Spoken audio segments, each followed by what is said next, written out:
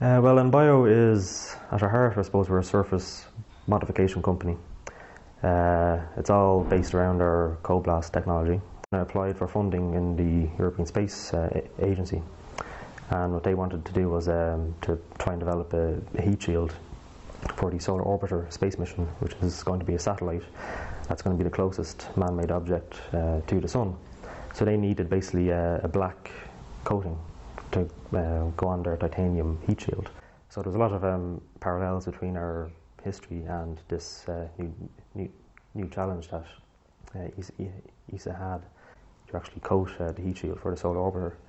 And actually, as I speak now, we're actually coating the titanium foils that are actually going to go on the space satellite.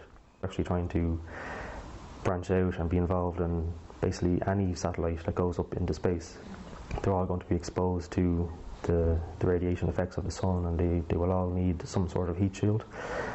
So we want to basically grow our own business and be able to basically potentially coat any satellite that goes up into space.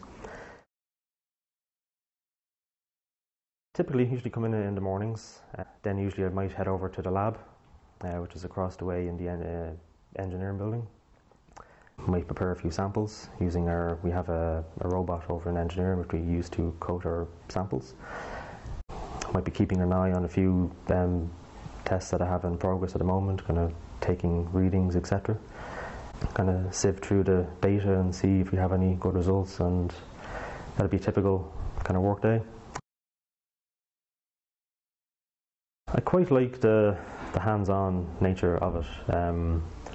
Sometimes you do get a bit tired of it, but I don't think I'd be suited to either a desk job where I'm sitting down from 9 to 5 and at a computer all day long. I think I do like to get my hands dirty and get stuck in. And for me personally, I think it's the best way to actually learn something is by actually doing it yourself and seeing the results, and even making errors yourself and learning from those. I suppose the biggest challenge would always be kind of starting off from something new, and you're learning new experimental techniques.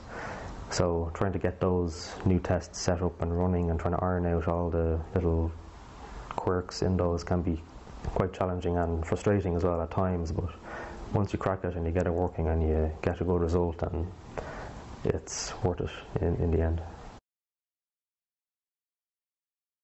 Maths was one of my favourite subjects.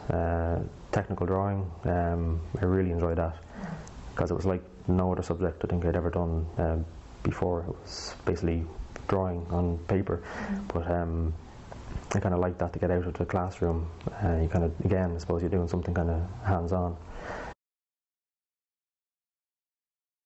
Kind of just before I was a teenager, I suppose, I enjoyed making things with my hand. I think as most engineers are, they like science fiction and Star Trek and things like that. And I think I wanted to be a special effects designer on Star Trek. Anyway, I'd actually, before computer generation, they used to make the models and all that, and I kind of wanted to do that.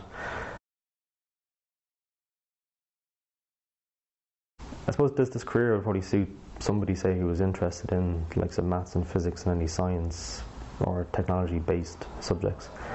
So if they're interested in kind of how things work, or if they're technically minded and kind of hands-on, I think this type of career would suit them.